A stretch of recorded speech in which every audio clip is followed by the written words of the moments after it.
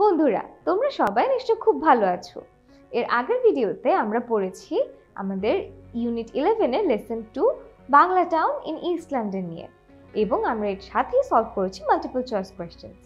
এই ভিডিওতে যে উইথ ক্লুজ এবং without clues fill in the blanks আছে সেগুলো আমরা সলভ করব। চলো তাহলে শুরু করা যায়। প্রথমেই উইথ ক্লুজের জন্য আমাদেরকে ক্লুগুলো ভালো করে পড়ে নিতে হবে। তাহলে ক্লুগুলো কি কি আছে? রিভার, এটার মানে হচ্ছে নদী।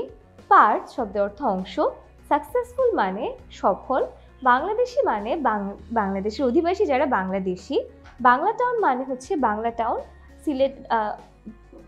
লন্ডনে যে বাঙালি অধিবাসীদের যে এলাকাটা আছে সেটাকে বাংলা টাউন বলা হয়।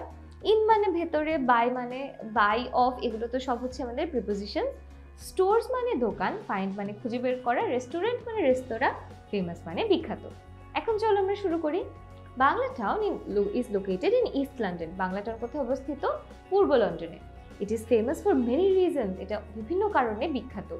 Dash people can be found in all dash of Bangla town. তাহলে এটা কি হবে বলো তো? বাংলাদেশি people, তাই না?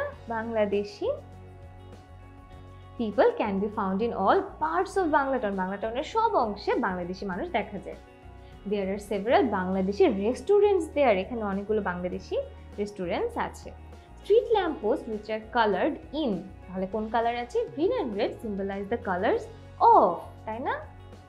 Of the Bangladeshi flag. One can also find a private airline company formed by, তাই না?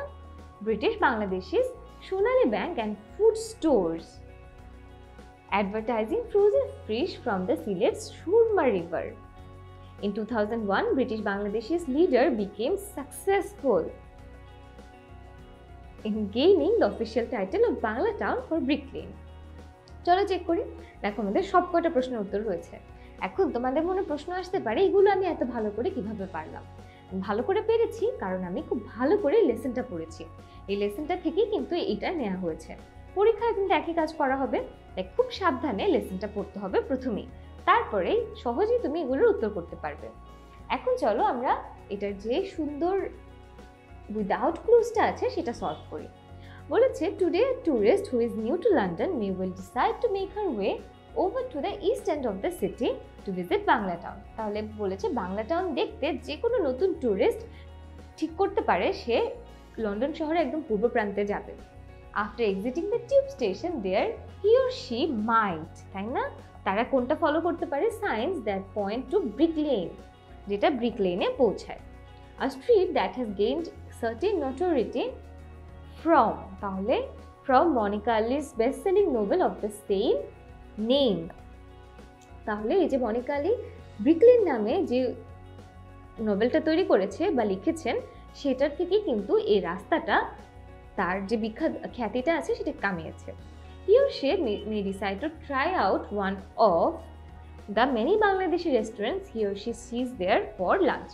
তাহলে সে দুপুরে খাবারের জন্য যেখানে অনেকগুলো বাঙালি রেস্টুরেন্ট আছে সেখান থেকে যে কোনো একটা পছন্দ করতে পারে। Sitting at one of the tables with a window onto the street, যে কোনো একটা টেবিলে যেটার পাশে কিনা জানালা আছে যেটা দিয়ে রাস্তা দেখা যায়, he or she might notice that, সে লক্ষ্য করতে পারে যে the street signs are not just in English but also in Bengali.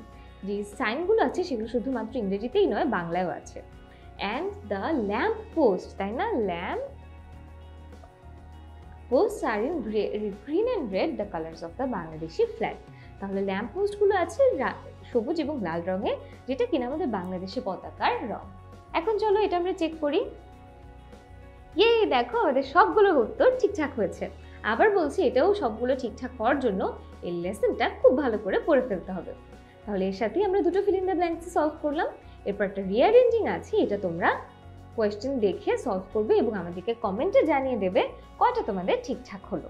তাহলে এর সাথেই শেষ হলো ইউনিট 11 এর লেসন 2। এর পরের ভিডিওতে আমরা আসবো লেসন 3 নিয়ে।